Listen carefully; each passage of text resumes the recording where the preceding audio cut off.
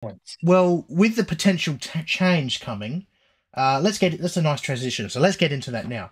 I think today or tomorrow, something like that, F1 teams are having a meeting. I put it on my TikTok, discussing a potential change to the point system, with maybe points going from 1st to 12th instead of 10th. Now that could have an effect on the sprint races because, of course, obviously, at the moment is 1st to 8th for the sprints.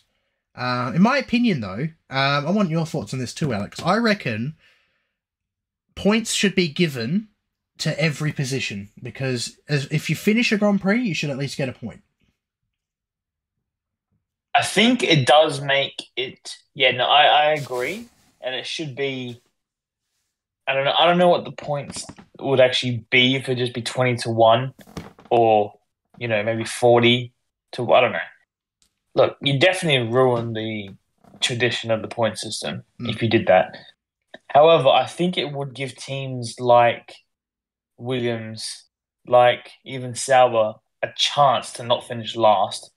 Because, like we said, Joe Guan Yu in the sprint finished 9th, and Bottas finished 12th. So, I'm not saying that they'll get points in the sprint, and their race wasn't great. But let's look at Alpine, for example. Couldn't even qualify off the back row, and they finished 11th and 13th in the main race. Like, you know how many points they would get? Yeah. And I think, personally, I was actually watching the 9th episode of Drive to Survive yesterday. I know I'm a bit delayed.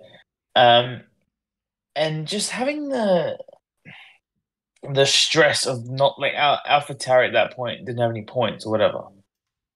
And the stress of that not having any points in a whole championship is stupid. Yeah. Right? And yeah, like I think it would make for a better championship battle as well if they had points for everyone. Well, you make a good point because we saw I think it was Japan last year, I believe. It was definitely last year, but Sergio Perez, remember when he went in the pits and then he went back out again, only to go back in the pits? But I reckon if everyone had points, there would be more of an incentive to finish the Grand Prix. Because lately, a lot of times when there's an issue, they just decide to retire the car. Because obviously points in Formula One, it's fantastic, but it's also financially beneficial for them. And Bryce just made a good point in the TikTok chat, saying, like, you remember how emotional Russell got finishing 9th, I think it was, for Williams? In the half. That was in the half points race too, wasn't it? Yeah. Was it? I can't remember. Where was that? Spa, wasn't it? Yeah, a wet. Yeah, I think it was. Or was that the P2 one where he qualified second and the race never happened? I can't remember. Anyway, yeah, I remember the memes. That's all I remember. Yeah. And yeah, he was upset or emotionally excited about getting points. So that would be lost. Right. But I think, like, it's the only. I don't know what F2 and F3 do, but it's the only motorsport category where you don't get any points. Well, MotoGP does top 15.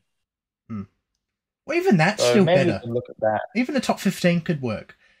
Because a lot of people actually on the TikTok did say a lot of the battle pack, a lot of battling is actually 13th and 14th. That little battle there. Agreed. And maybe with the F1 being, MotoGP media team, you'd be getting bought out by the F1 media team. I don't know what it's called. Who's the company called? Liberty Media. That's the one. Yeah. Maybe that might spark a change. I don't know how. It's just got nothing to do with the point system, but I think it'll bring more of an excitement because at the moment, I think the reason for this is because the top 4 teams are so good versus, I think the gap from Mercedes, Aston Martin to, well, who's next? Anybody. Yeah. Really. So, yeah, behind the Aston Martin gap, although they did rubbish this weekend, besides that gap, anyone can finish only, 10th? 10th is the lot, unless Lance Stroll keeps crashing people, which we'll talk about later. But apart from that, you can only finish ninth or 10th. Yeah, exactly. And 11th And yeah. feels like a massive loss because you're so close to the points, yet it's just a kick in the guts sort of thing. Yeah, when Liam Lawson finished, I think it was ninth in Singapore. It got him from I think last to second to last, and then when Ricardo finished sixth, he got 6 points. I can't remember which position he finished. In Mexico, they went from ninth to seventh in the championship in one race. But back to Formula One, Man. because the point system, the one that we've got now, has been going around since 2010. And before that, we had the top 8. And before that, I think in 1991, it was when it was introduced, it was the top 6. Back in the day when the Senna days, So like everything else in life, everything's just getting adapted to people instead of making it hard. In my opinion, this is a completely normal change. It's just how the pattern's going. I can see this happening next year. But personally, I would love to see maybe at least top 15 get points. Because I feel like even 1 point for like 10th just doesn't feel right. But also the fact of what I said before, you get these bottom 6 teams fighting for 1 point. And who got it this week? Hulkenberg. So like you have those.